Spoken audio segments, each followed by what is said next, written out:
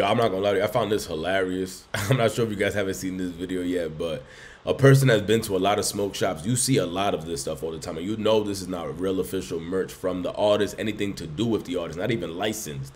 You see rolling trays, you see something like this, and those are like the boxes to put on your stash inside. Grinders, bong stickers, ski masks, different t-shirts. They sell everything with different rappers on there, graffitied on this. Again, not licensed, the artist is not being paid. And this one, there's a video of DaBaby walking into a smoke shop for some reason, and when he walks into the smoke shop, he finds something very interesting. Now we get to see what would happen if one of these artists bump into their knockoff merch at one of these smoke shops. 'Cause I know if you guys ever been to a smoke shop, you've seen this.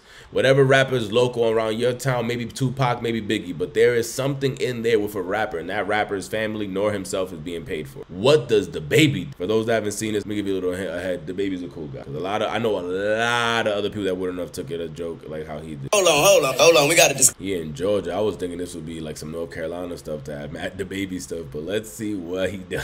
Discuss this, man. What this is? Yeah. Well, I need my percentage. You gotta give me one for free or something. Oh, let me see this right here, man. Look at this shit. What? Hey, nigga, this not supposed to be in the goddamn stuff. Yeah, I swear to God. Hey, look, how much y'all selling these for? 49.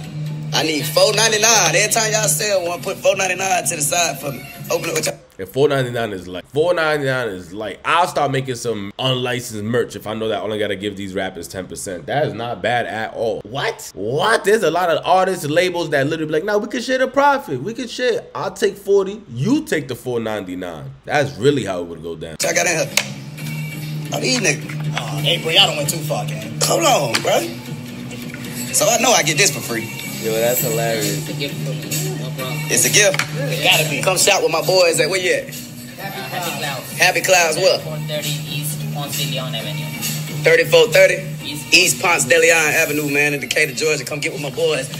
You know what I'm saying? Get one of these for your baby mama. Like, think about a lot of other rappers. They not gonna take it this funny. Randomly though, why is there mad DaBaby stuff out here in Georgia? Like, is that place close to North Carolina? Or is it at least like near the border or something? No, it's not at all. Cause South Carolina will come next. So I don't understand why they got so much baby stuff. He took it like a joke. You know he's not taking it serious. He's not collecting that $4.99. That was definitely a joke for the video. He gonna let that shit live. Is this good or is this bad? Are you gonna start seeing a whole bunch of other smoke shops? Like, nah, if we're gonna use a rapper, make sure the rapper you put on that is DaBaby. We seen how he reacted before. DaBaby's gonna mess up his own business though, cause he better never think of no smoking shit. Maybe he'll be loved by the community, or maybe his brand will be watered down. We don't know. We do not know.